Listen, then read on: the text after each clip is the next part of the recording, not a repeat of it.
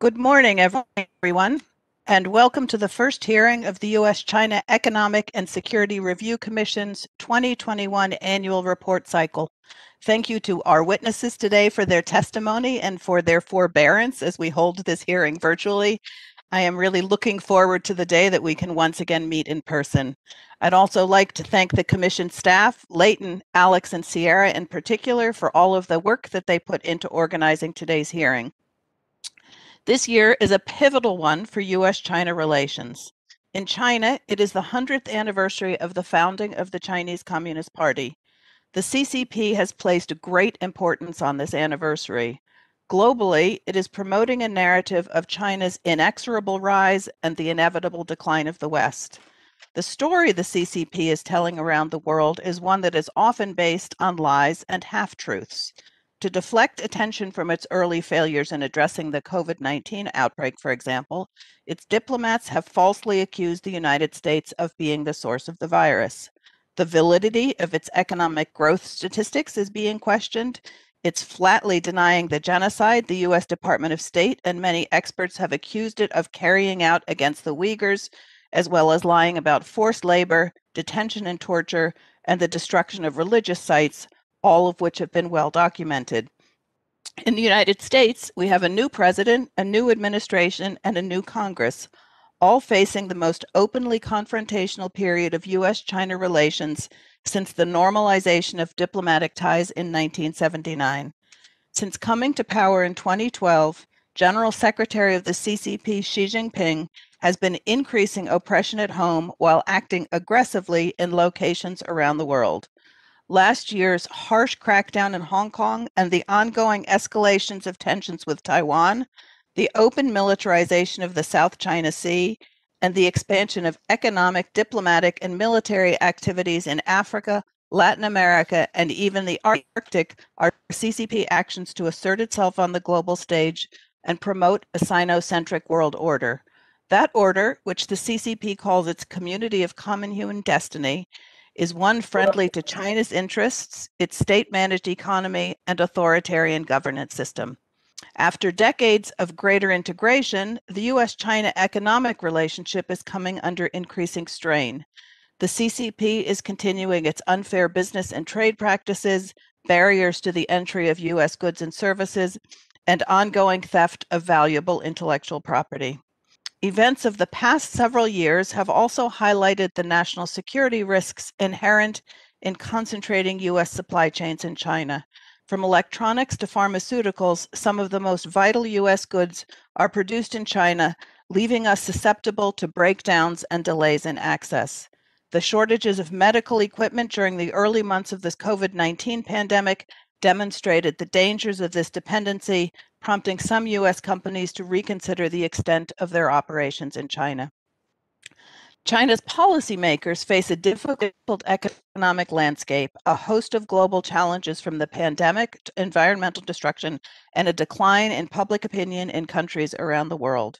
China's rise is not inexorable, and the West's decline is not inevitable.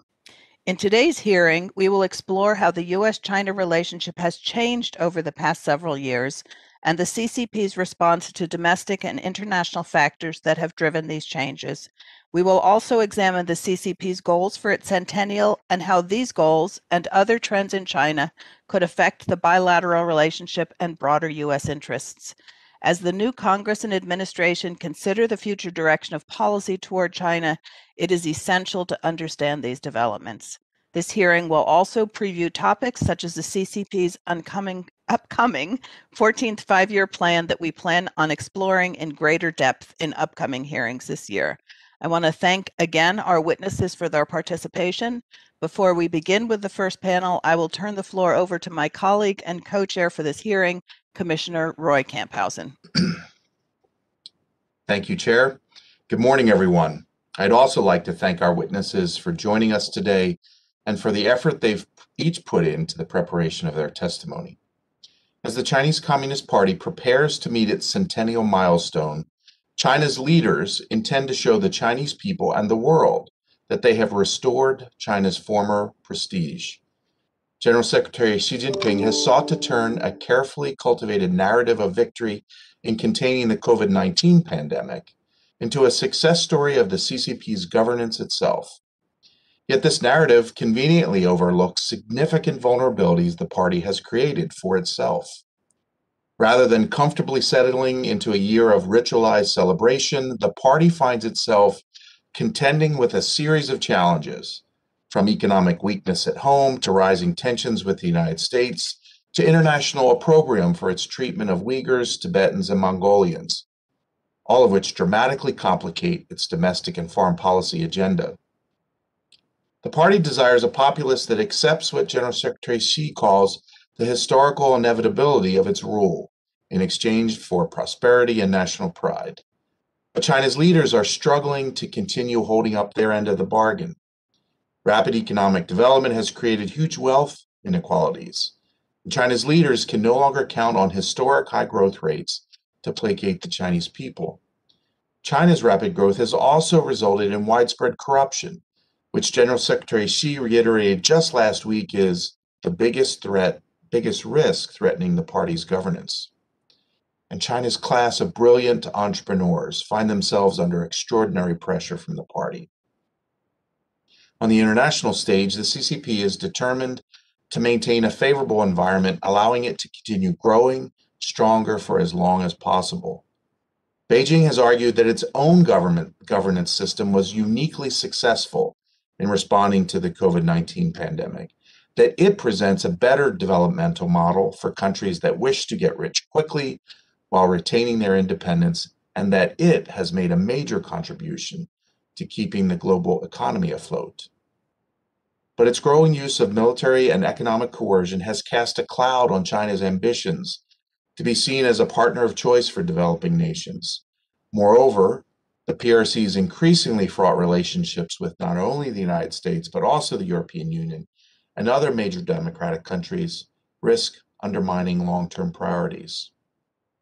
Many countries in the Indo-Pacific now view Beijing's geopolitical ambitions with suspicion or even outright hostility.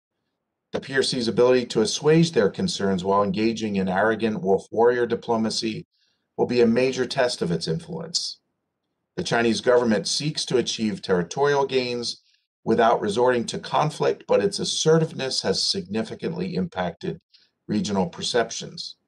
Beijing's contributions to the aggression on the China-India border last year created a massive rift in the Sino-Indian relationship, raising questions as to whether Beijing is a viable partner for Delhi.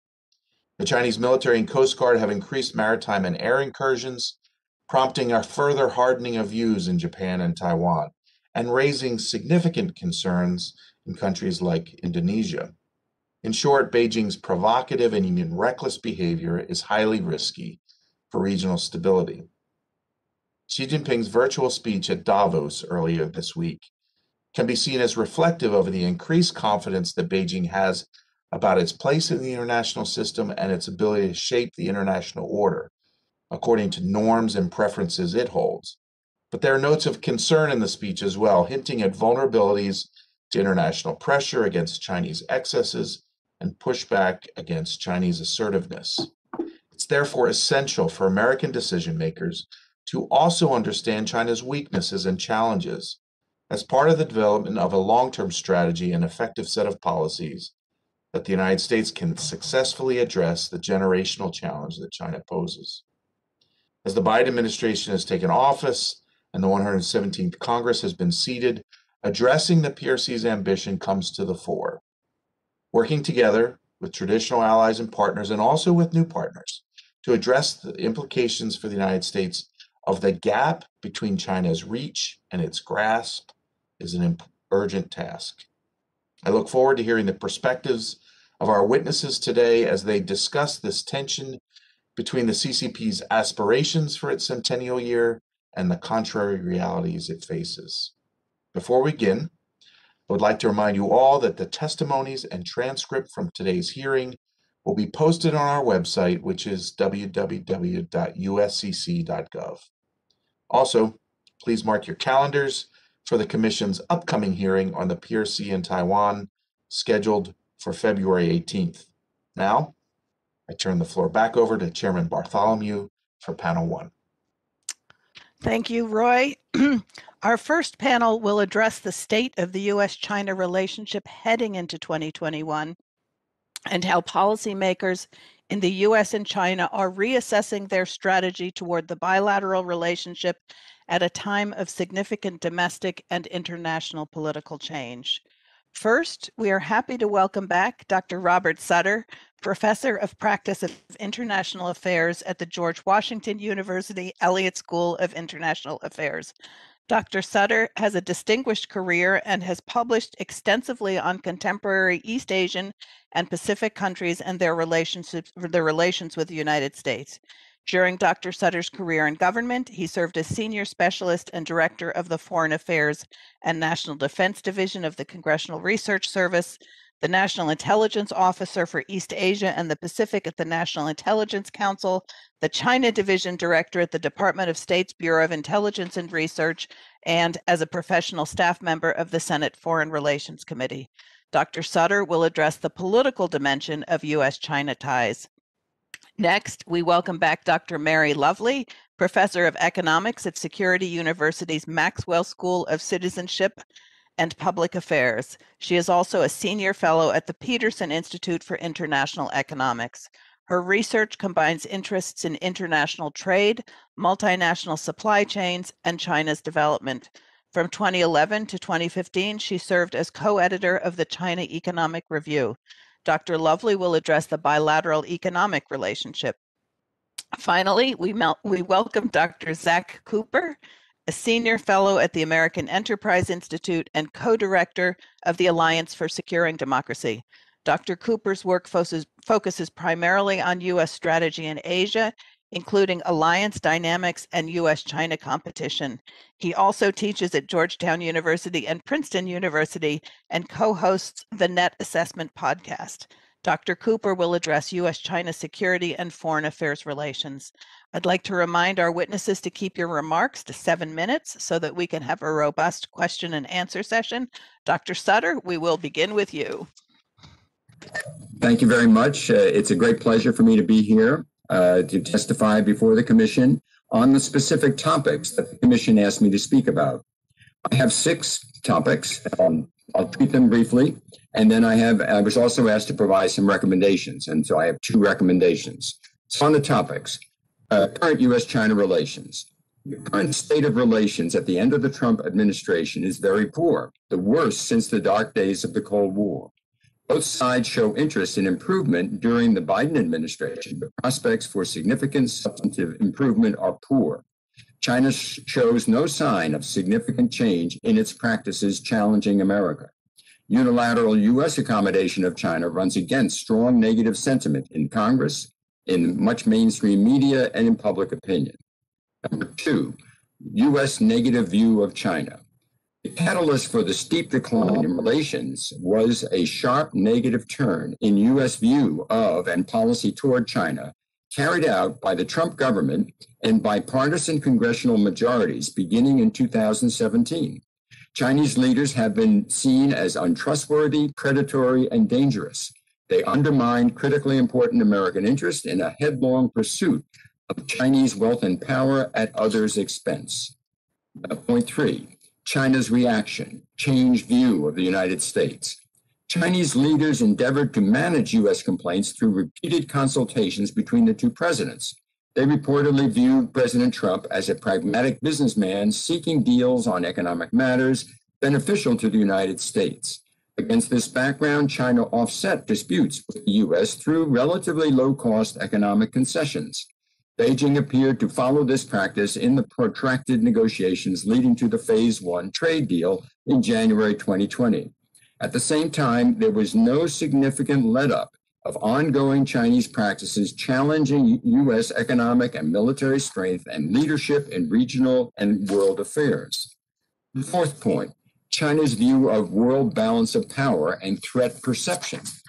The above balanced Chinese approach was in line with Beijing's view of the international power equilibrium and the threat perception posed by the United States.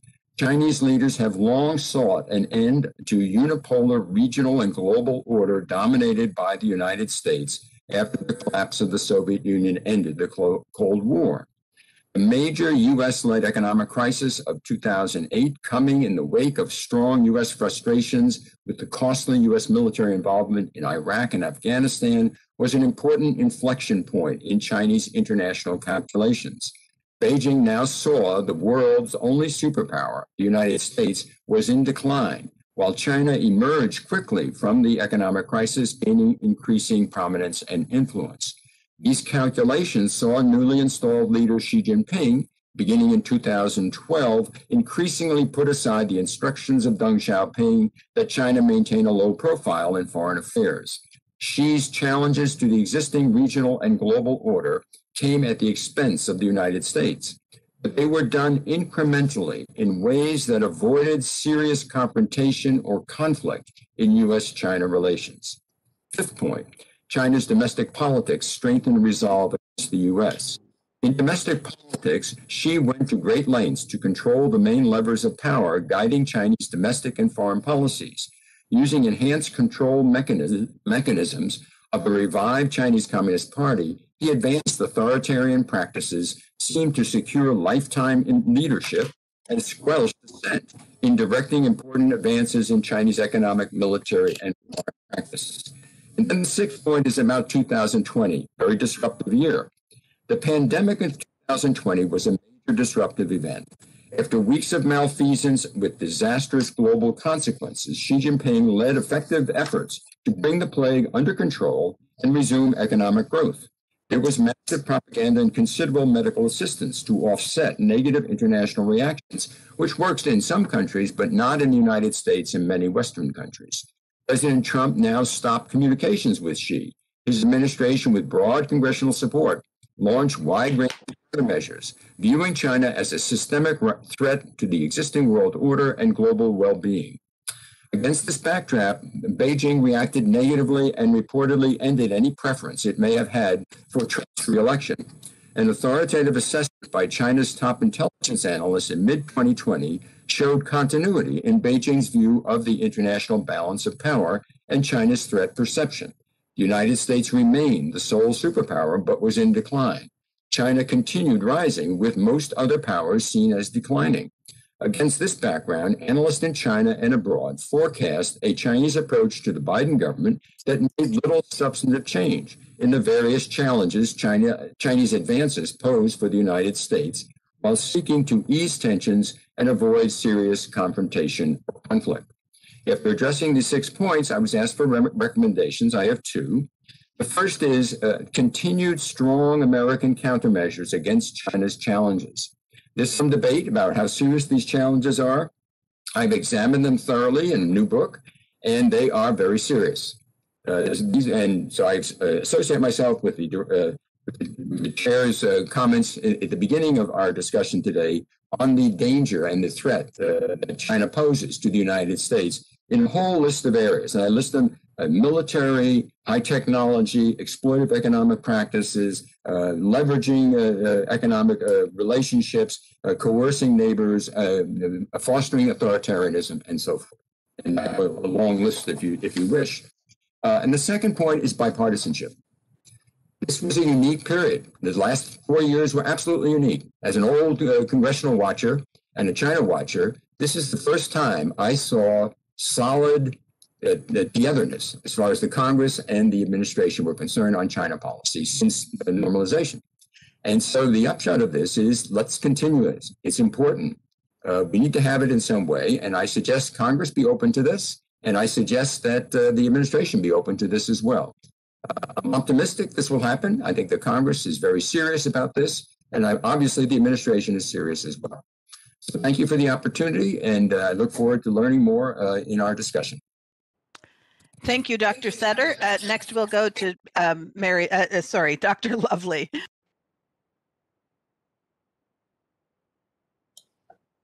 Thank you, Chairman Bartholomew. And it's a pleasure to be here with the other commissioners and my fellow panelists. The commission asked me to provide broad overview of questions regarding China's economic progress over the last year, its changing economic relations with the United States, and the changing policy environment that it faces globally. The bottom line of my testimony is that the United States has had little success so far in isolating China economically. Moreover, our approach has heightened China's anxiety about access to technologies that it sees as essential to continued growth.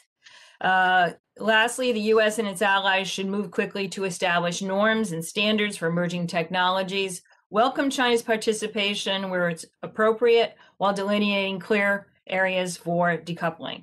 It should also provide a mechanism for a swift and effective response to violations of these norms. The Chinese Communist Party Central Committee met in October 2020. Its primary task was to assess the results of the last 5-year plan and consider the proposed next 5-year plan.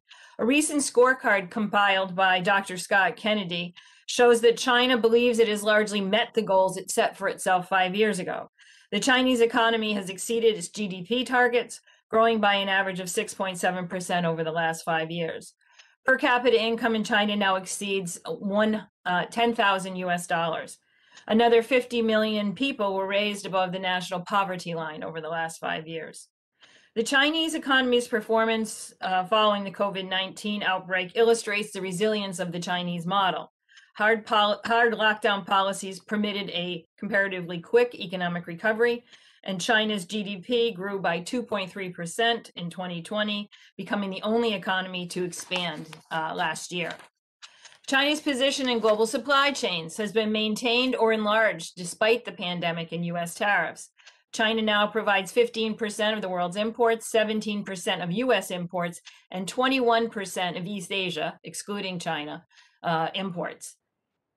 Despite the pandemic and the trade war, which focused attention on intellectual property theft, FDI flows into China were higher in 2020 than the year before. With new institutional reforms, foreign investors have moved into China's onshore stock and bond markets, with foreign investment in these sectors now exceeding 5.5 trillion RMB. China also concluded major foreign economic policy negotiations in 2020. Trade tensions with the United States diminished with the January 2020 signing of the Phase 1 agreement with its ambitious purchasing targets. Perhaps of more far-reaching or long-lasting consequence is the successful negotiation of the Regional Comprehensive Economic Partnership, the RCEP, which combines and expands existing trade agreements in the Asia-Pacific region.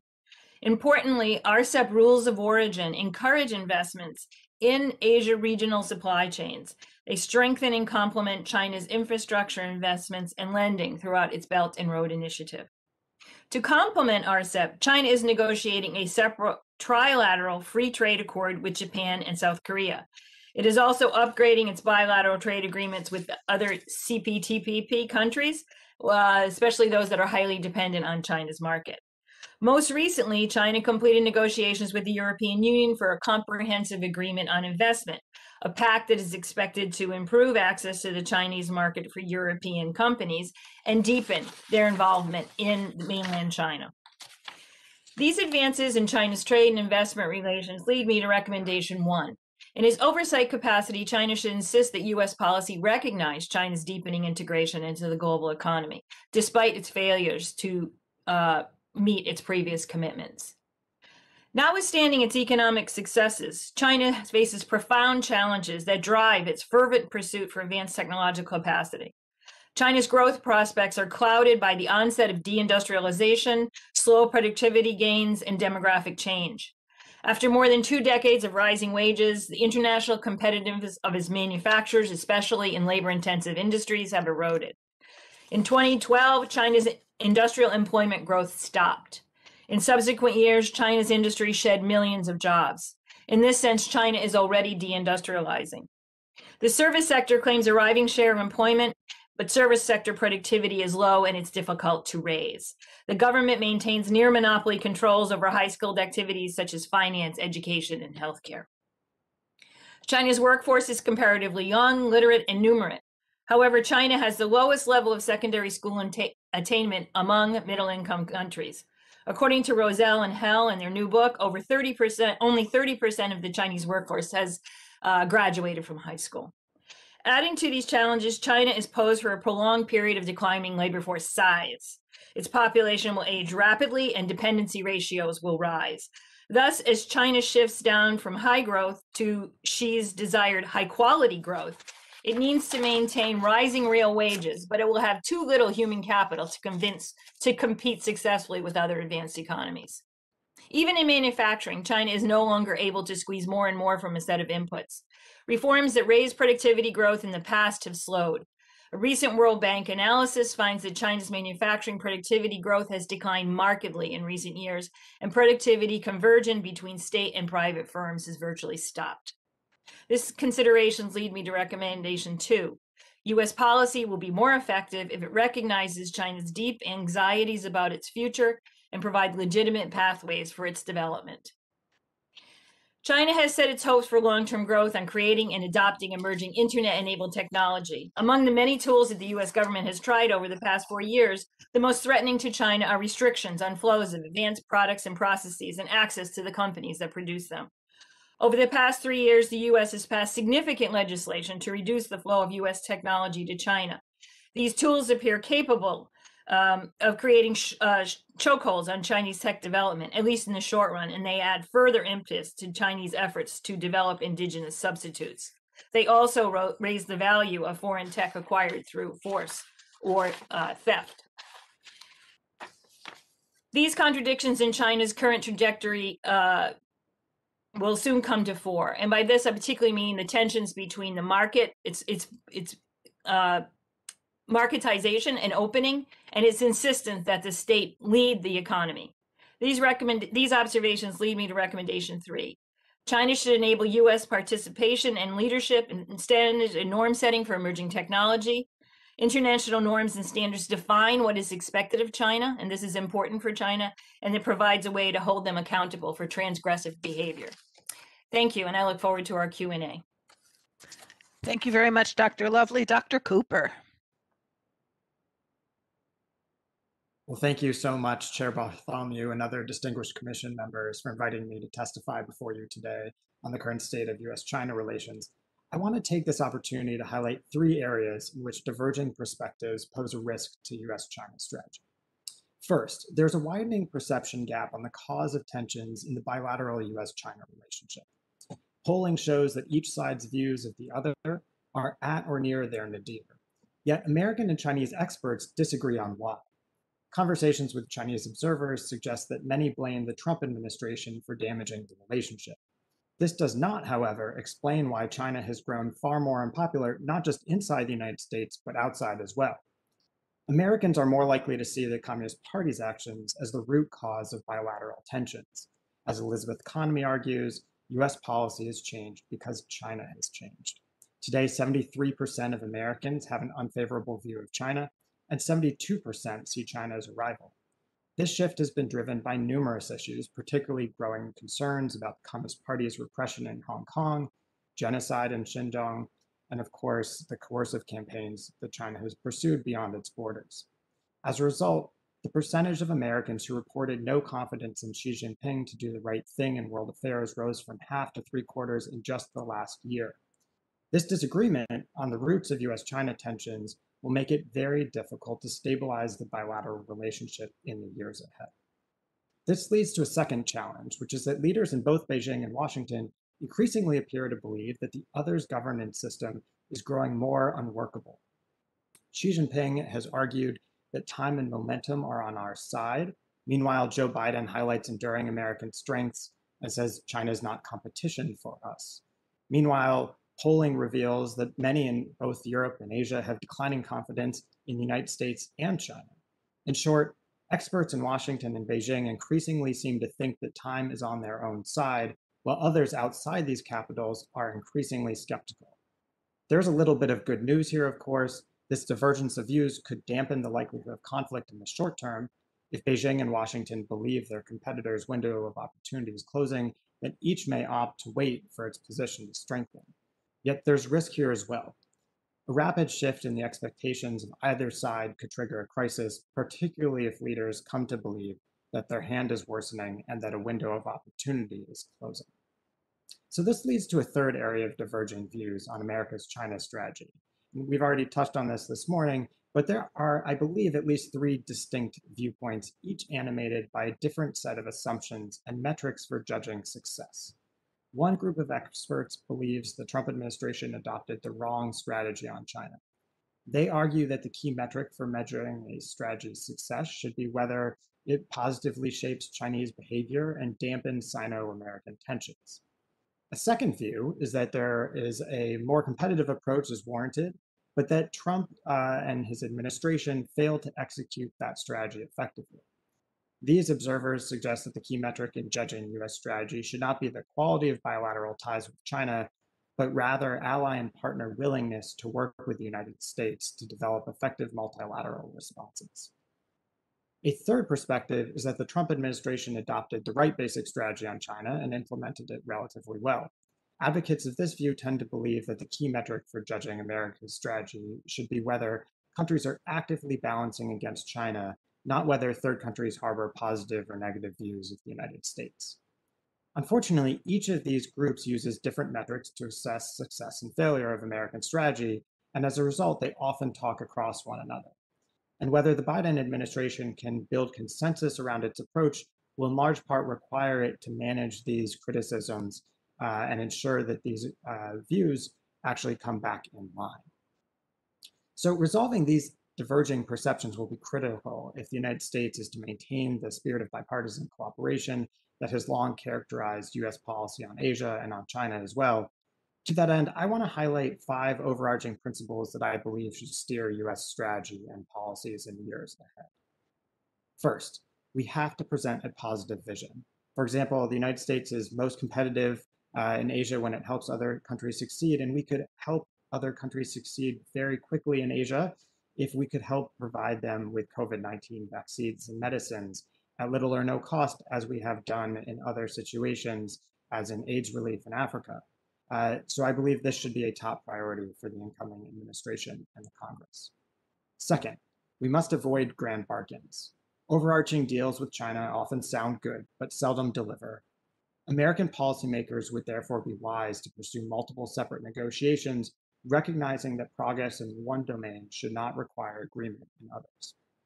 Third, we should use targeted collective pressure. It is time for the United States to move beyond the broad incentives and penalties by targeting collective pressure on malign actors within the Chinese system. For example, like-minded countries should work together to ban sales of products from Chinese companies that use stolen intellectual property. Fourth, we should build discrete coalitions. Rather than pursuing a single alliance of democracies, the United States will need to build coalitions with allies and partners across different issue areas. Doing so will encourage countries to collaborate where they are the most capable of doing so and slowly build habits of cooperation over time. And finally, we should always leverage our values. When the United States downplays values or adopts reciprocal strategies against authoritarian regimes, it undermines coalition building efforts with its own like-minded partners. American leaders have to recognize that shared values strengthen, not weaken, lasting coalition building efforts. So with that, I look forward to discussing the ways that the Commission can advance these efforts to safeguard American security, prosperity, and values. And I thank you for the opportunity to testify before you today. Great. Thank you very much. Thank you to all of our witnesses for excellent testimony.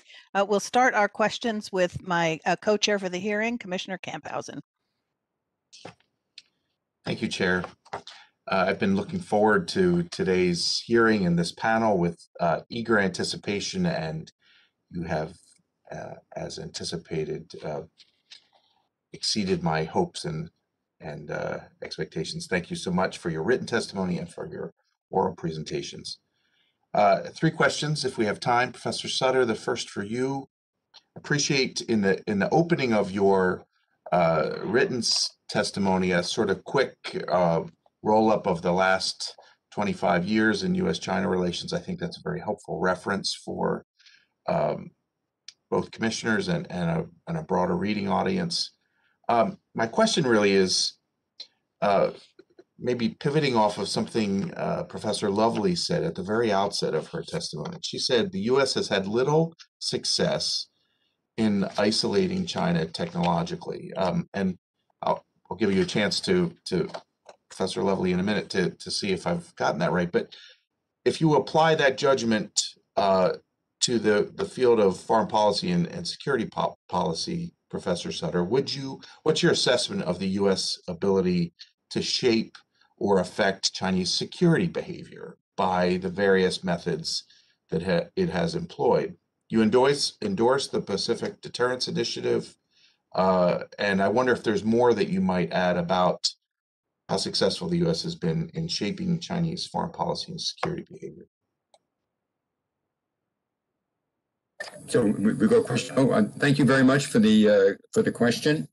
I think the United States is very influential in China. I think the framework that was followed during the Trump administration was a good framework that are important and offsetting for Chinese plans.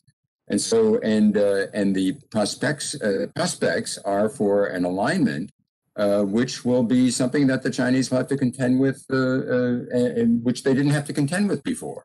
These are somewhat unexpected developments. This whole change in American policy was not anticipated by the Chinese. They thought they could move ahead with these incremental advances at American expense and keep without cost. And now it's demonstrated that the United States is prepared for costs. And it's done a variety of things, and it could do it a lot more effectively. But the bottom line is, I think this matters a lot in Chinese calculations, and I think that what we're not seeing when we see isolation is that we're not seeing the cost and the diversion that this causes the Chinese, which I think is something that we need to pay attention to. So I think on the security side, the Chinese have alienated India and alienated Japan and alienated Australia. This is very clear. I mean, these countries are now aligning with the United States pretty strongly. And India and Australia have changed a lot over the past 4 years. And so, and those are Japan is the other big power, India is the other big power in Asia, and Australia is a very important player. And so I think these are the networks that can be used by the United States to exert leverage on China. China gets very nervous about being surrounded. It's very nervous about alignments because they can't do it. They don't have countries they can align with. Or they align with people, but they're not worth very much. And so I think under these circumstances, I think I think these are ways that can be used to demonstrate to China the approach they're taking has been the challenges that they pose will be countered. And I think that's what I would recommend. Thanks, Professor Sutter. So my quick take on your perspective is there's opportunity to capitalize on Chinese missteps using the existing relationships and opportunities that the United States might have. Professor Lovely, quickly, last year, mid-year or so, Premier Li Keqiang said that China has more than 600 million people with a monthly income of barely 1,000 renminbi. How significant is this? How consequential? It's quite an acknowledgement on his part, but you didn't mention it in your testimony. I wonder if you have a perspective on how meaningful that statistic is. Thank you, and thank you for your opening comments. I found them quite insightful. I think this statistic is very important. I think that the Chinese leadership understands that to retain control, which is of its utmost importance to the party, it needs to maintain stability, and that means continuing to deliver on economic advancement. And it has a lot of people who are hovering just above the poverty line, and the prospects for those people entering successfully into the upper middle income type of activities that are needed is doubtful. They have, and I think the Chinese leadership is well aware of this. They put on we're on top of the world, but in fact, they're very aware of their own weaknesses and challenges. And I think this motivates their grasping for technology. I don't think that grasp to technology is going to be the answer. You're not going to take people who, basically have about a 7th grade education and turn them into rocket scientists. But still, we have to think of these needs as we approach them on the other side of the table. It's always best to understand what your call it partner really needs out of the negotiation or deal. And I think that this is a key. So I see that statistic as very important. Thank you, Professor Lovely. Chair, I have another question for Dr. Cooper, and so if we have a second round, No, you know, Roy, I think we have plenty of time, so I'm going to suggest that you actually go ahead now and ask it, and then if you have something else for a second round, we'll take it up in a second round. Okay. Dr. Cooper, you talked about the misperception of both party, or the perception of both parties that time is on their side, and yet there's also a line of thinking which suggests objectively there's a narrow window for Beijing to achieve its ends, after which there'll be a series of factors and forces which come together which fundamentally challenge China's ability to achieve its goals. How do we reconcile this perception of each party about it, time being on their side, and then this more objective outside-in approach, which suggests, at least in China's case, that may not be the case? Well, thanks, Commissioner Camphausen. I think this is one of the most important issues, especially on the defense side, because the U.S. is going to have to be dealing with a growing China, at least for a while, and a far more capable Chinese military at the same time that U.S. defense budgets are going to be flat or maybe even declining. And so we're going to have to make some choices about when we want our capabilities to come online. And the kinds of capabilities that might come online in, say, the next 3 to 5 years are very different than the ones that one might want to pursue in 10 or 15 years, right? And so I think we're going to have to make some fairly big bets, and I think the Biden team will have to make some fairly big bets in their first defense budget on exactly what the timeline is that they're most worried about. My personal view is that there are some small things that are relatively cheap that we should put as top priorities. So making the crossing of the Taiwan Strait much more difficult for a large amphibious force is, it's a hard challenge for us, but it's a doable challenge, right? And so buying a large number of anti-ship cruise missiles, a much more capable undersea mine delivery capability with greater capacity as well, those types of things we could do in the next 3 to 5 years. It will take a significant investment, but it's a much different kind of investment than, say, trying to double down on power projection capability against a growing anti-access area denial threat. So the big challenge in my mind is how do we actually build these capabilities we need to field in the near term while still having the money to invest over the longer term into procurement and acquisition that will be absolutely critical for the longer term fight if we're worried about that competition down the line. And I think the only answer that I can come up with now is we've got to invest at the moment for the next 3 to 5 years, because we know that we could end up in a window of opportunity for the Chinese in that period. So we can't simply hope that we can get through that timeline towards a period when maybe we have a bit more confidence in our military advantage. Great. Thank you. Vice Chairman Cleveland, let's go to you next.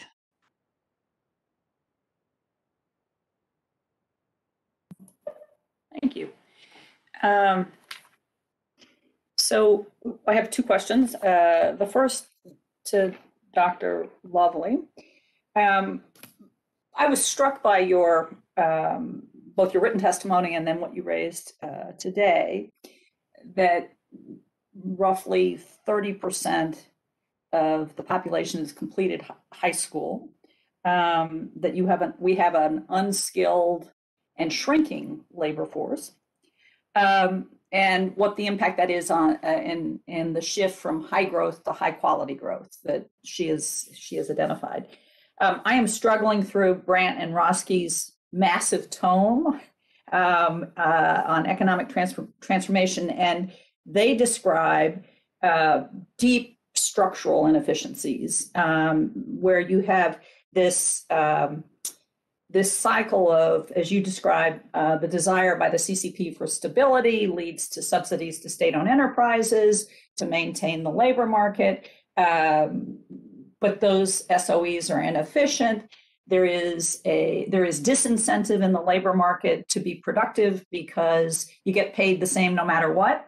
We have a witness later today who talks about there's actually disincentive for innovation because it would attract attention to you in an environment of censorship and so-called anti-corruption. And then you have this pace of debt accumulation, whether you look at it from the borrowing side or the lending side relative to GDP. It's again a serious structural issue.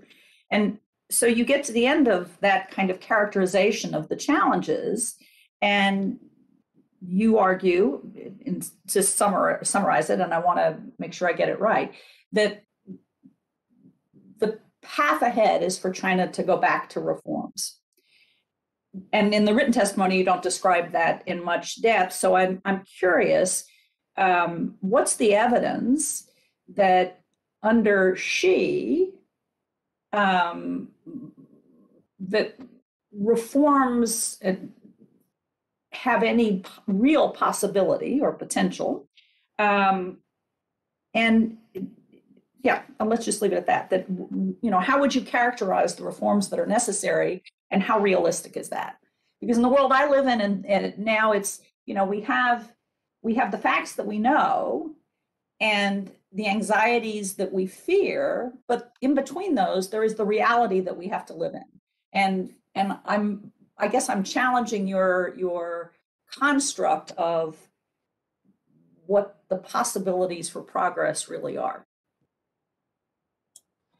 Well, thank you, Commissioner Cleveland, for the question. And you might know the latest information on China's productivity growth falling off sharply is due to a team where Lauren Brandt was one of the key members. Right. So it's a continuation of that.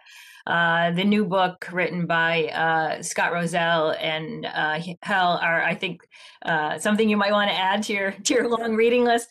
And financial stability is discussed in the new IMF report, right, which came out in January. So yeah, you're up. So you see, I think you appreciate the challenges that China is facing. Now, what are the prospects for reform? You know, this is the $1,000 question, as they say.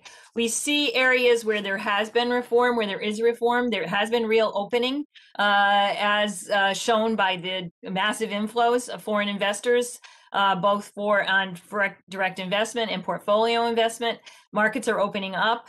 That means greater participation by the private sector. But at the same time, we see a doubling down on so-called state guidance. The communique that came out from the work conference in October talked about the need for high quality governance, for the state to provide guidance to the private sector while still allowing the market to have a dominant role in resource allocation. To me, this is a massive contradiction. We need to see how it will play out. I have spoken directly with Chinese economists, and frankly, honestly, what they tell me just seems kind of like gobbledygook. It doesn't make sense. How is, like, for example, dual circulation different than what's come before? They seem to have to repeat what is coming down. So I think we really don't know the prospects for reform, given what you're going to hear this afternoon. I hope on the political side, may be very dim. So yeah, I'm reassured by your the realistic characterization just now, because I felt your testimony was a little rosy in terms of, you know, they have all of these anxieties. They need to recognize the only path ahead, but I'm less optimistic about whether or not they will ease or whether they will relax this state grip. And I don't see the increase in foreign investment as anything other than they're starved for capital. And so they're going to relax some restrictions, but I'm not sure that doesn't present huge risks to American investors. Which leads me to the question for all three of you. Xi has appointed himself to the head of virtually every leading small group, as characterized by the President Biden's National Security Advisor for Indo-Pacific, views this as China's moment. Campbell wrote a piece a couple of months ago saying that China believes this is their moment because it's Xi's moment. What happens if Xi dies?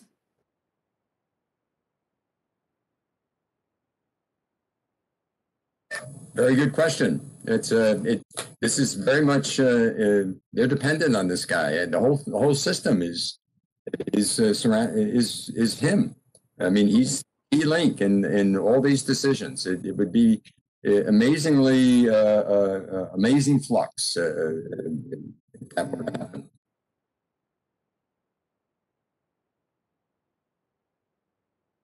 Any other thought? I mean, this accumulation of power in one person feels unprecedented, both on the economic, political, and security fronts, or on all fronts.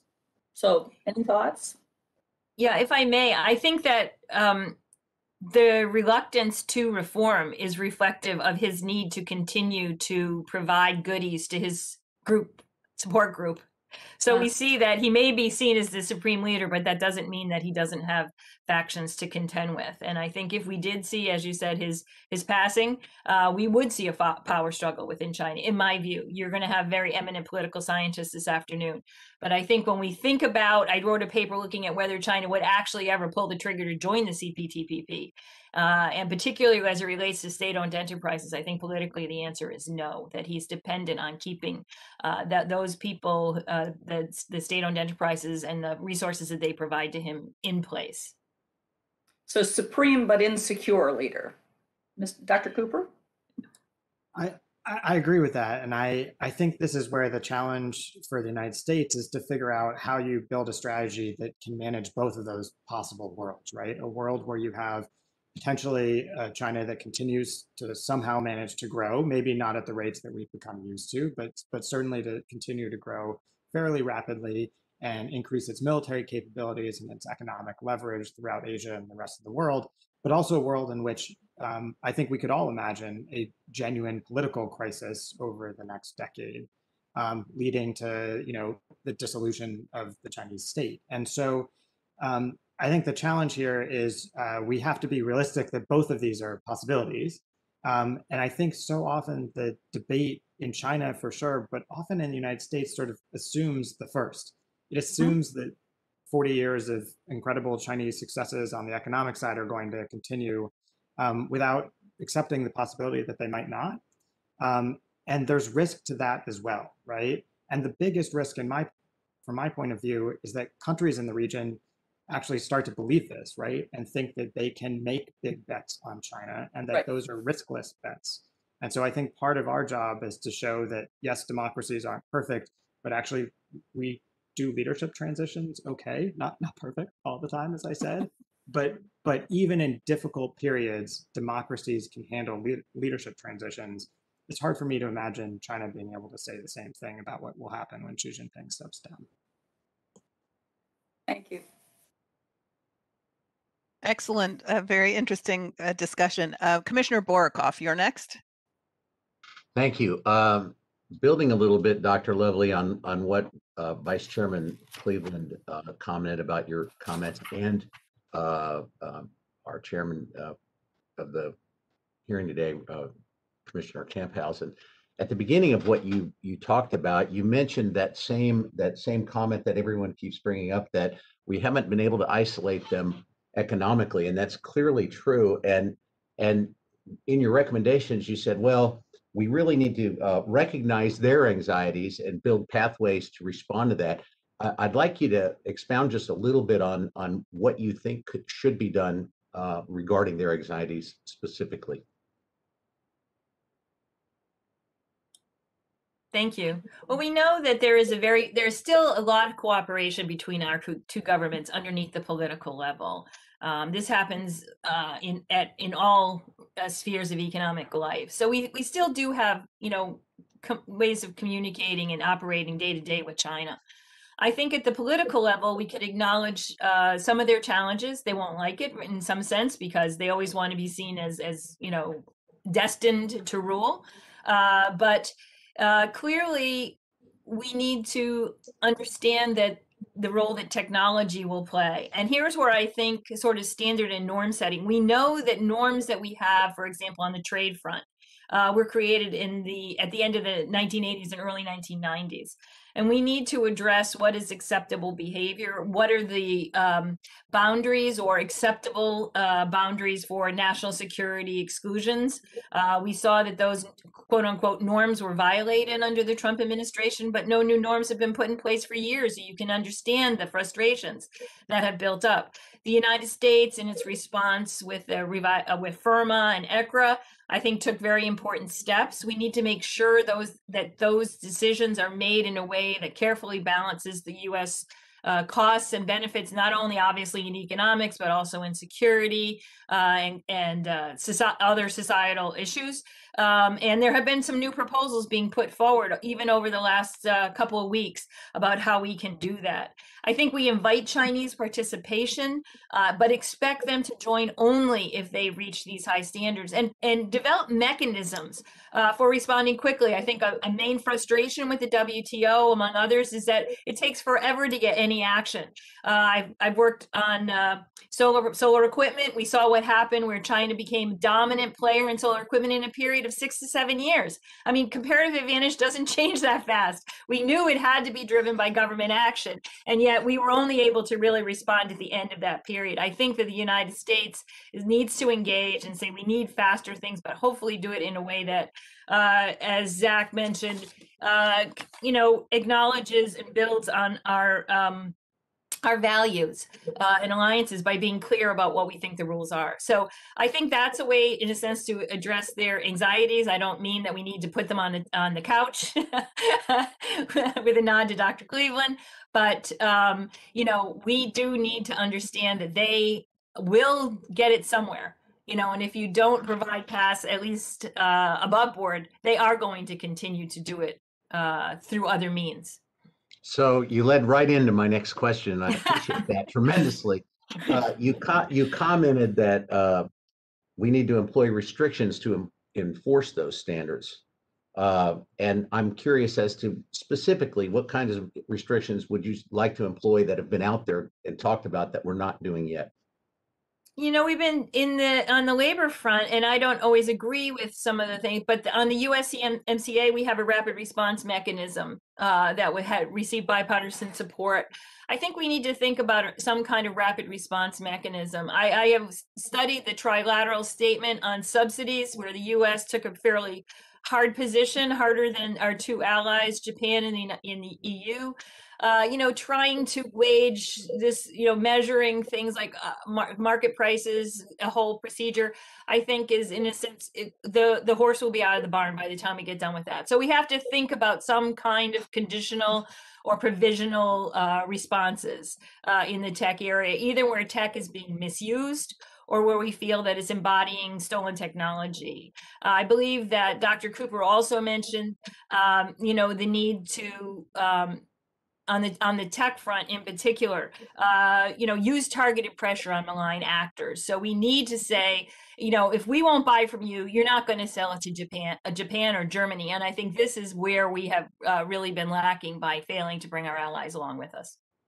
That's a great comment, and I really appreciate that very much. You're welcome. Madam Chairman, All right. If I have one more, I'll do it, or I can wait till the second round. Sorry, why don't you go ahead and ask now quickly? Okay. Vice Chairman Cleveland also mentioned the fact that despite the fact that all this tremendous money is being invested, it really appears to be they're seeking it out because of the tremendous debt they're incurring over the past 5 years. My question is, do you agree that they are headed for some kind of Armageddon economically, unless or because they're driving that debt so high, or are they going to be able to keep this facade up long enough that people begin to believe that reality, and in fact they're going to be as strong as they say they are?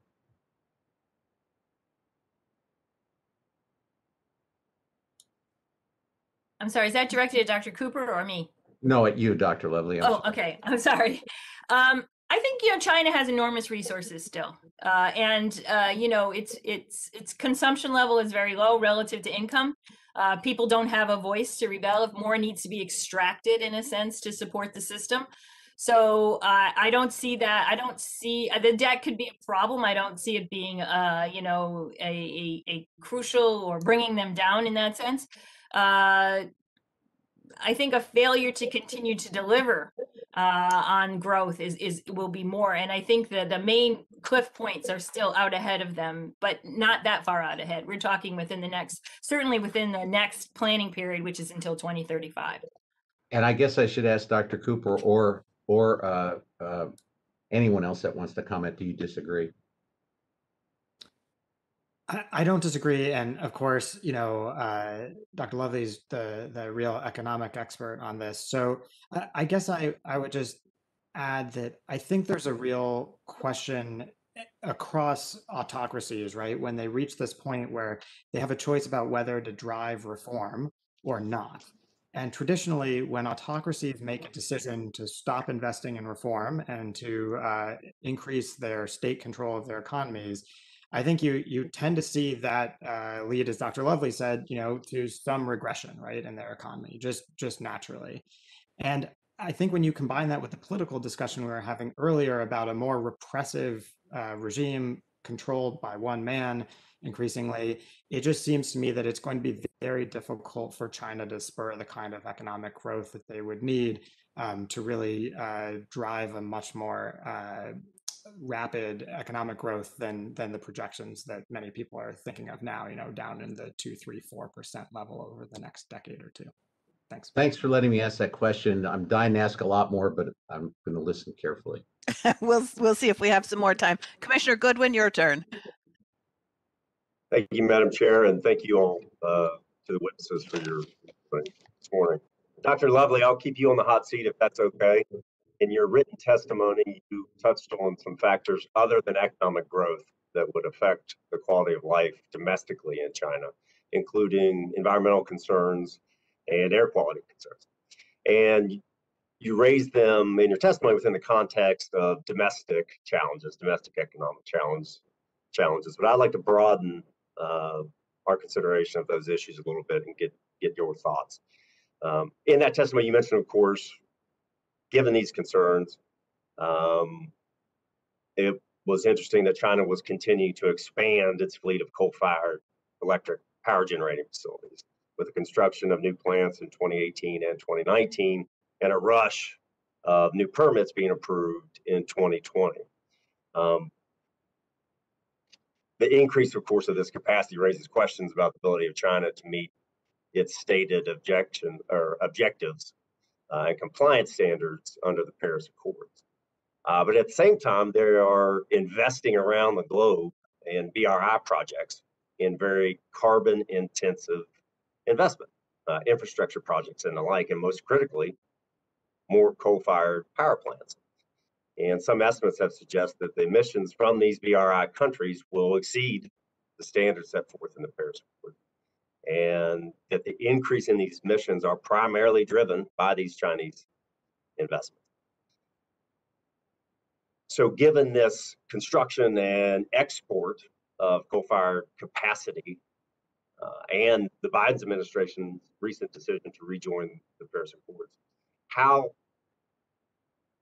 do these Chinese activities affect our bilateral economic engagement and activities across the board with China? Thank you. Thank you for raising the environmental issues that were in the report. It's a really hard area. I think the stop-start behavior that we're seeing in China, where they're permitting, greenlighting more coal-fired power plants in the last 2 years and in the 5 before, while they're putting in one wind turbine basically every 5 minutes.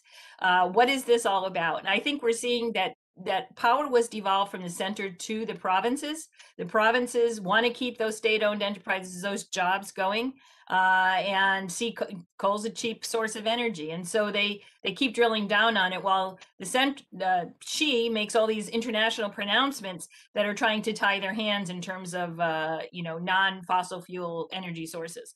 So I think you're seeing the difficulty of a big decentralized authoritarian system.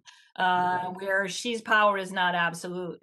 And yet you see him trying to, I think, increasingly tie their hands on the international stage. I mean, the fact that they should reach emissions by 2030, we all know, is going to be a big ask for the economy. So you can keep those same those same political interests occupied by having state contracts fulfilled overseas. So I think these are linked through the domestic political challenges which Xi is faced with. And it would be interesting to hear this afternoon if there are others who are more versed in the politics of this than I, who see that same linkage. So I think, again, as we see this contradiction between market and state, we see this playing out also in its commitment to the gradual decarbonization of its economy. Thank you. Dr. Sutter, one follow-up question. In your testimony, you seem to suggest or perhaps characterize that the incoming administration's desire to engage or perhaps cooperate with China on some of these climate issues could, well, you characterize it as a preoccupation. And I suppose the question for me is, are you meaning to suggest that that could inhibit our ability to counter China in other areas where necessary on trade? Yes. I think our discussion today shows how complicated this is. We're going to apply pressure on China. We're going to counter them in various ways. All these types of understandings, this targeted approach, it's extremely complicated. And so the upshot of this is I'm not sure how you can do this in a country like the United States, bring everybody together and to say, oh, this is fine, this is fine, this is fine, and we're going to do this, we're going to do this. We're going to be really busy with this sort of thing if we do this. And so I think what we need to have some sort of sense of are we trying to limit the leverage of the Chinese? Are we trying to enhance the leverage of the Chinese as they continue? As I tried to emphasize in my testimony, they are doing all the challenges that they were doing before. They haven't stopped, and this is ongoing. And so I think that should be day one, and that we deal with that.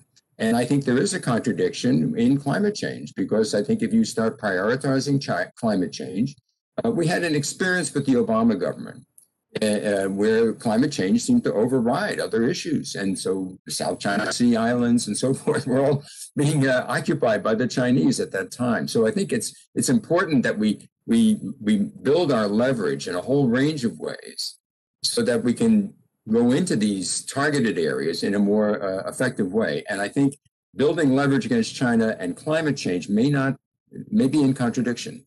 I think we need to ask, how much do we need to cater to China in order to get them to cooperate on climate change? My point is, my sense is, in looking at the situation, is that they're going to do what they're going to do on climate change, whether they like us or they don't like us. And so I think, that judgment needs to be assessed more carefully. But I do think this is a contradiction. It will undermine, it can easily undermine the sense of leverage that the United States might have in dealing with China on these all these other issues that we have disagreements.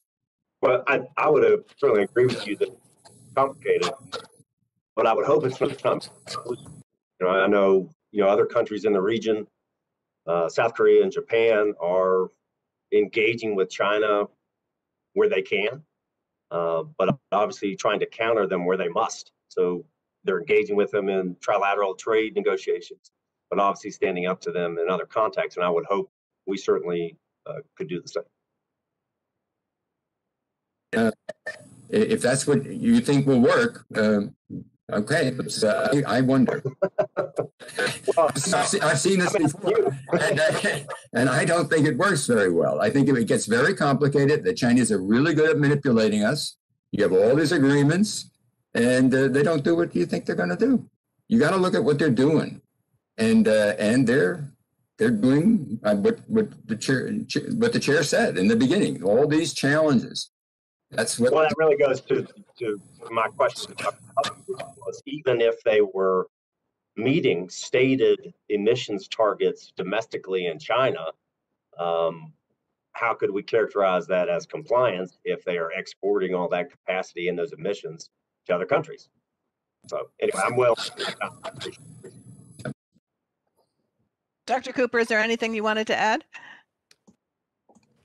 Well, I think this is a critical issue. And I will say I was encouraged yesterday by the statement that John Kerry made, right, where he said that climate change issues did not need to be traded for anything else with China.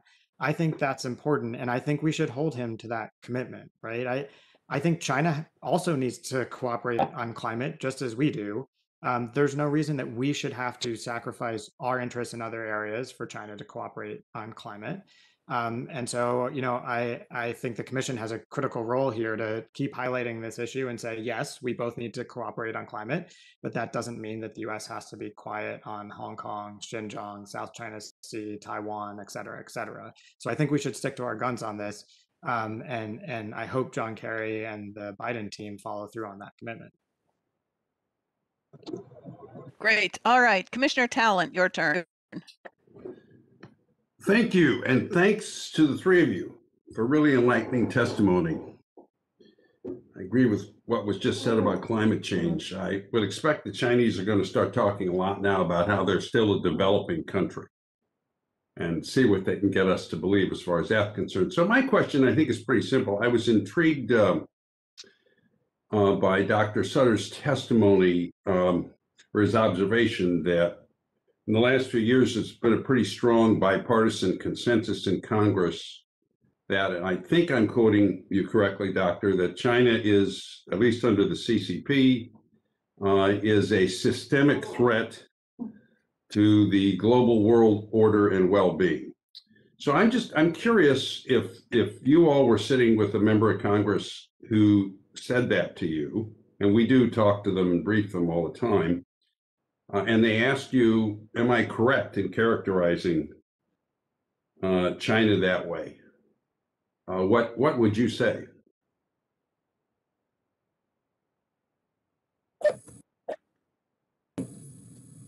I'd be happy to say, but I agree with that position. So I would then lay out where the Chinese challenge the United States in a whole range of ways.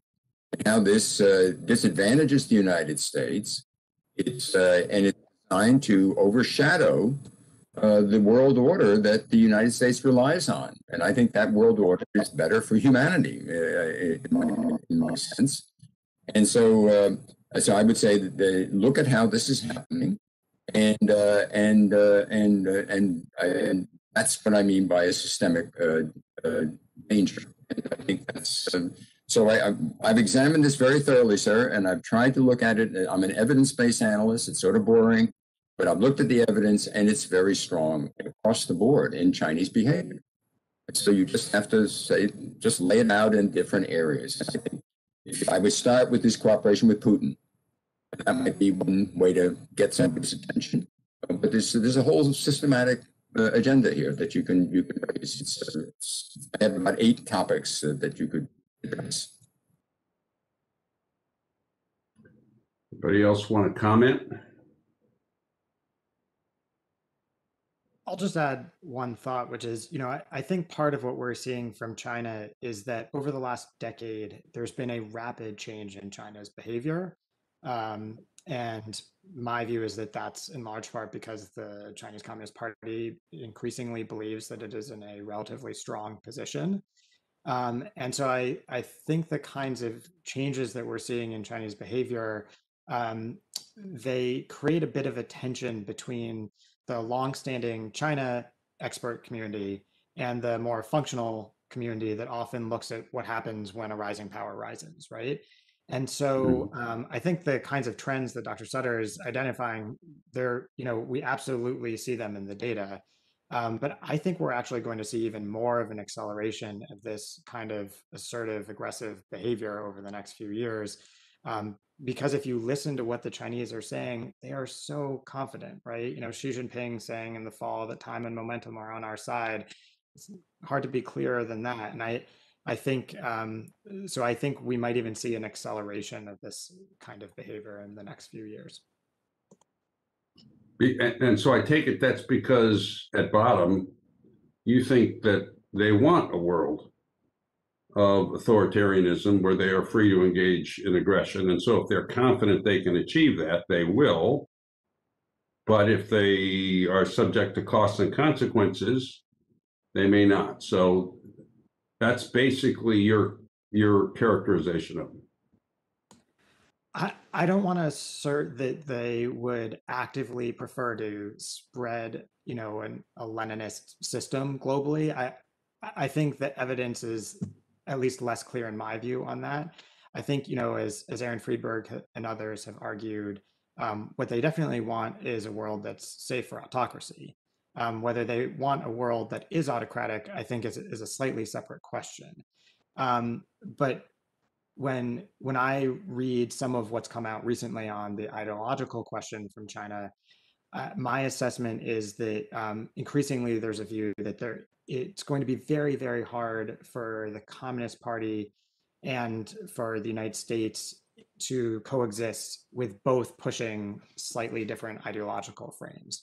So I actually think if you look back 10 years ago, I'm not sure I thought this ideological competition was going to be quite as fraught. But now I think it is central, and I see this in wolf warrior diplomacy, right? Where the Chinese are stepping up attacks. They used to do lots of things to try and make China look good and positive and strong on the world stage. And now increasingly they're taking things from the Russian playbook and just sort of attacking democracies, even when it's costly to China for doing so. And that makes me think that there may be a bit of a shift of views on this issue within Beijing. Yeah, Dr. Lovely? Yeah, I was just going to harken back to testimony before this commission a year ago from Dr. Barry Norton, who described China as strategic opportunists. It's a very flexible regime in a lot of ways. It's resilient. What that suggests is that we can change, at least in the short run, some of their behavior. In my short run, I mean the next 10 to 15 years, by changing the opportunities. I think a good example here is the approach that it's taken to Australia. Australia, 33% of Australian exports go to China. So China is beginning to view it as kind of another province of China, and it has just decided to whack it around. Where is the international support for Australia? I think we have to say that when you use your power, your economic size in this way, there will be a cost that you may not realize the size of. To start to deter some of this behavior, and that requires us to have, as Dr. Cooper said, some understanding with our allies on shared values. And right now, frankly, U.S. tried to take advantage of its size, not only with the U.S.-China trade war, but with the steel and aluminum tariffs, the use of national security. So, frankly, our credibility on that score is a little bit low. We need to rebuild it. And to then change the chessboard for China in terms of its the options for its strategic opportunism. Okay, thank you. Great, thanks. Commissioner Wessel. Finding my mute button. Thank you. Thank you all for your testimony. It comes, as you all know, at a critical time with, as was pointed out earlier, a new president and a new Congress. We are at somewhat of an inflection point in terms of what the policy is going to be going forward. It's been variously attributed to Lenin, the quote, "When it comes time to hang the capitalists, they will vie with each other for the rope contract." I think, in my view, the rope consists of capital, technology, and potentially markets, access to markets. Recently, the EU signed an investment deal with China. And last year, perhaps one of the less heralded but more effective components of the Phase 1 trade deal was the opening of the financial market. Of China's financial market.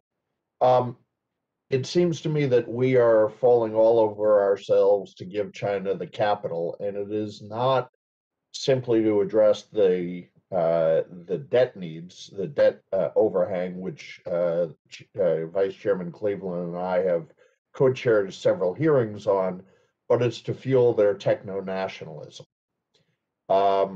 Separately, on the technology side, we've seen the Trump administration broadly use sanctions, both within the entity list and well as the DoD designation, to restrict certain technology transfers. And all of that, of course, will be in question as we look at who the next head of the Bureau of Industry and Security will be and the overall approach of the Biden administration. I'll get to the question. The question is, do you view our increasing provision of capital to China, both the US and the EU now and others? Dr. Lovely, you talked about FDI levels, as supporting or denigrating our interests. Dr. Lovely, I believe last year in your testimony, you indicated that 46% of China's exports emanate from foreign invested enterprises. And I believe you said that for the US, that's 60%. And correct me if I'm wrong. But we're fueling China's rise. We're addressing their capital needs. And our companies that are going there, that are investing, are all too often engaged in industrial tourism and offshoring of US jobs and production. So starting with you, Dr. Lovely, how do you view the opening of the investment market and what the EU has recently done, whether it's advantaging Western norms and change, or whether it's fueling China's rise? Thank you, Commissioner Wessel. I think that, the opening of China's financial market, as you say, has really taken speed in the last 2 years, especially since the completion of the phase 1 deal, although I would argue that a lot of these negotiations were already underway, but clearly it moved China's hand. I don't see, I guess what I would differ is that I don't see China's needing our capital. They are the best savers in the world. What they need is our know-how. I have done, academic work looking at takeover of Chinese firms by foreign firms, and we find a marked difference between takeover by OECD-based multinationals versus Taiwan, Macau, a lot of round-tripping money. There's a big difference.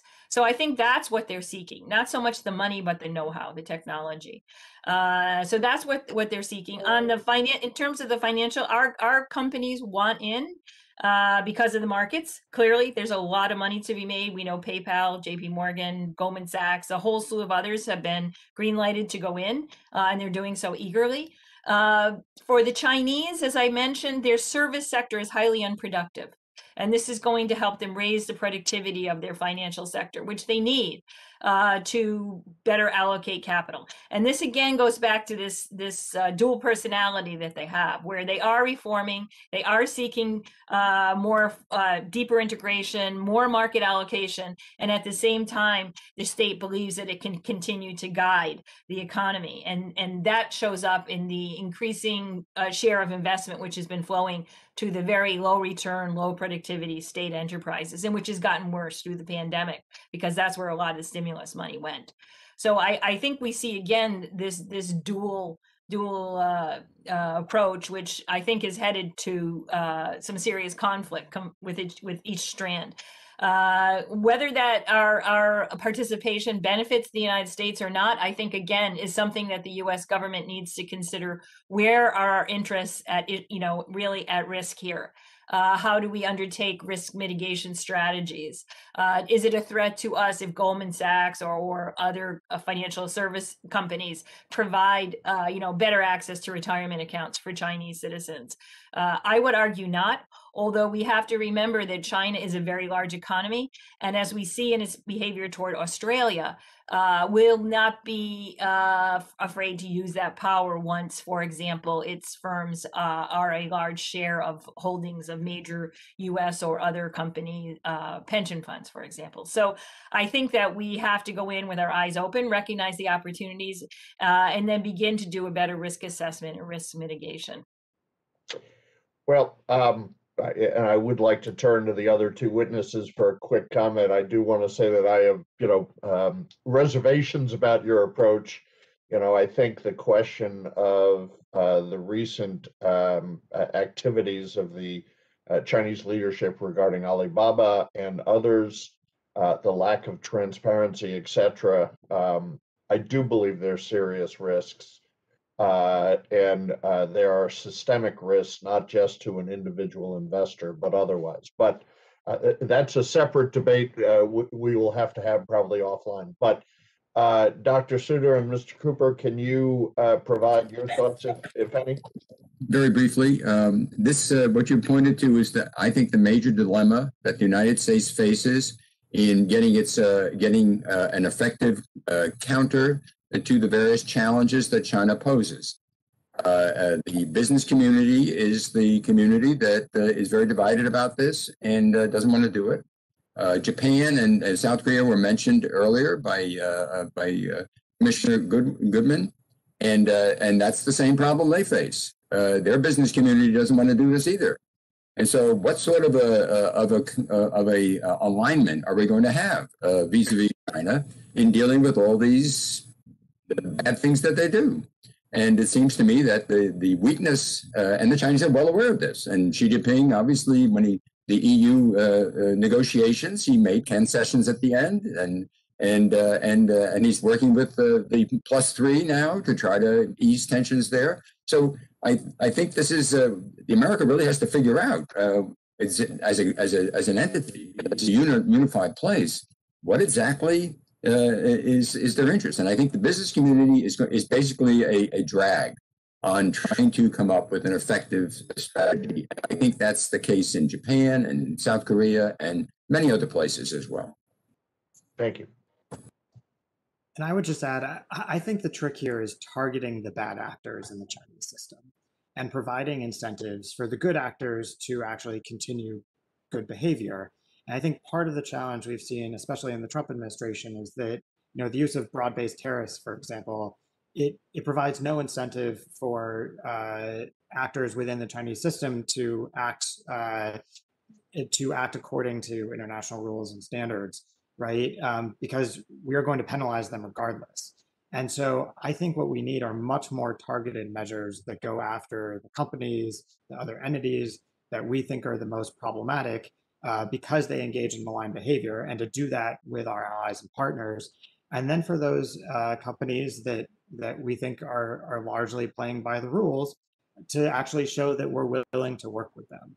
And I think that provides the kinds of incentives that will, over time, hopefully at least change some Chinese behavior. But look, we're still going to have to go after those malign actors in a very tough, targeted way. I appreciate it. I've gone over. It's hard for me to see how you choose "quote unquote" good actors against a system, against the CCP's leadership and control and influence over companies. But a separate debate. Thank you, Madam Chair. Thank you. My turn. One of the hazards of coming at the very end is the range of issues that have been raised before me. Just a couple of comments before I ask. First, Dr. Sutter, you and I have been doing this a long time and have seen, going through the 1990s, the hazard of sacrificing many of our interests in pursuit of one goal. And I would specifically say many things were sacrificed in the 1990s in the name of getting China's cooperation in dealing with North Korea. And look where we are. It didn't exactly accomplish anything. So, I mean, it's beyond time for us to be more sophisticated in the approach that we take and our ability and willingness to juggle issues. The second one, Dr. Lovely, I don't actually, maybe I misunderstood what you were saying, but I don't think that that the goal has actually been to isolate China, with the exception, of course, of some fairly recent actions on restrictions on technology. So I always resist, because then we get into the are we for engagement or not engagement? And the question is always, right, what are the terms under which that engagement is happening? My third comment, of course, is just a skepticism, again, after having done this for a long time, about Chinese intentions to comply with the agreements that they make. And I think that that's an issue that, you know, the Europeans, if the European Parliament goes forward and agrees to this, you know, validates this agreement, then I think they're going to be seeing that they might not get everything that they thought that they were going to get. But my question sort of gets to this issue of, are they playing? Do you think that they are playing a zero-sum game? And if they are, particularly then, Dr. Lovely, how does incorporating them into norms and standards, and particularly there, I'm thinking of standard setting bodies on technology, but how does that accomplish anything if what they're intending to do is to use those norms and standards to advantage themselves and disadvantage us and the rest of the world in these issues? So for all of you, is it a zero-sum game? Do you think they're playing a zero-sum game with us generally? And then Dr. Lovely, particularly how that has an impact on your recommendation that they be incorporated more into norms and standard setting bodies? Well, thank you, Madam Chairman. Okay. Yeah, thank you very much for that challenging question. I do not see that they are playing a zero-sum game. I think that the world has benefited enormously from China's entry into the global economy. That doesn't mean that we have gotten our fair share. That means that we have benefited. So zero-sum is where one side takes all the gain, and I don't see that that's what's happening. They will take what they can get, and I see this standard setting as a way for us to get our house in order, and to say that we're willing to have you participate if you adhere to these norms. We're not willing to participate if you don't. I think that China does need these kinds of guidance for figuring out where the guardrails are. Otherwise, they will just simply run ripshod in a way. I think, again, going back to my statement about Australia, we need to be clear as to where we will say this is not acceptable behavior, and we have not been clear. And that's how I see the standards and norm setting in emerging technologies as really key. So let them know ahead of time. So I would stand by my recommendation. I think that that's vitally needed. I think most people in the industry would as well. I don't see the business community, unlike Dr. Sutton, I don't see the business community as necessarily adversarial on this. They do want to make profit. They do want to enter into new markets. You know, frankly, that's the capitalist system. That's what we want them to do. What we need to do is to provide the right guidance to them, to do the hard work of understanding where the risks are and how they can be mitigated. And I do think that we have used a big bat lately. It's been very broad, as Zach Cooper mentioned, but we haven't done enough homework. And we talked about this 2 years ago with this commission, and the commission has been very active in trying to signal the need for better information, analysis, and then follow through on the part of the entire U.S. government. Thank you, Dr. Cooper. Dr. Sutter? I think I agree with what has been just said, and I'm grateful to be part of this panel. Just to your question about zero sum. The way I look at the Chinese and most of these challenges that I see them doing to the United States is not necessarily going after the United States. It's basically we're in the way. These things that they want in their headlong pursuit of wealth and power, we're in the way. We're the main obstacle in all these different areas. And that's what they want. They want those things to get out of the way. And they want to have their development approach to continue. And that's what they're about. It's not that they want to take over the world or have a new world order. No, they just want to continue to advance, and in the way they do it, and we're in the way, and the Western norms are in the way, and this is so it's not zero sum, but whenever those things are in the way, well, that's what they want to overcome in one way or another. Dr. Cooper? I very much agree with both of those comments. And I would just add, I think it differs based on the domain. So in the security domain, I do think we are in a zero-sum competition. And anything that makes China stronger in the security domain, I think makes us less secure and vice versa. In the economic domain, I think actually in some areas it's positive sum. It's obviously highly competitive, but I don't quite see that as a fully zero-sum world yet. And then you've got areas in the middle, like the technology area, where it's probably a little bit of both. And I think this is where we have a real challenge, which is that we have to be able to bring allies and partners along. And some of those allies and partners are going to worry a lot about the security sphere. And that's how we can get so much cooperation from the Quad, for example. But for those allies and partners that still focus most on the economic relationships, that they still see the relationship, at least as in some areas, positive sum. And I think we've got to try to at least convince them that we're willing to work with them, and that we understand that cooperation sometimes with the Chinese is going to be necessary, but that it has to be done in a way, as others have said, that protects their interests and makes sure that if they strike a deal with the Chinese, that actually there's some follow through on that deal, right?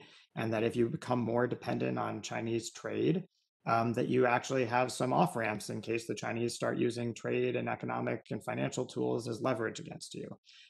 So I think it's got to, unfortunately, sort of combine both of these forces, because the Chinese strategy is different across the different sectors of the competition. Great. Thank you. I guess I just noticed there that the topic of dual circulation came up, but there's also this sense I have that there's dual messaging that's going on, right? One thing that the CCP is promoting inside China, and I'm always struck by last year when one of our staff sort of uncovered this phrase that they are exhorting the CCP members to be the gravediggers of capitalism, and then the face that they are showing outside as they are trying to get access to capital, get access to markets, and all of that is quite different. And how ultimately we reconcile, or they reconcile, those two visions is going to have a big impact. So thank you to all of our panelists.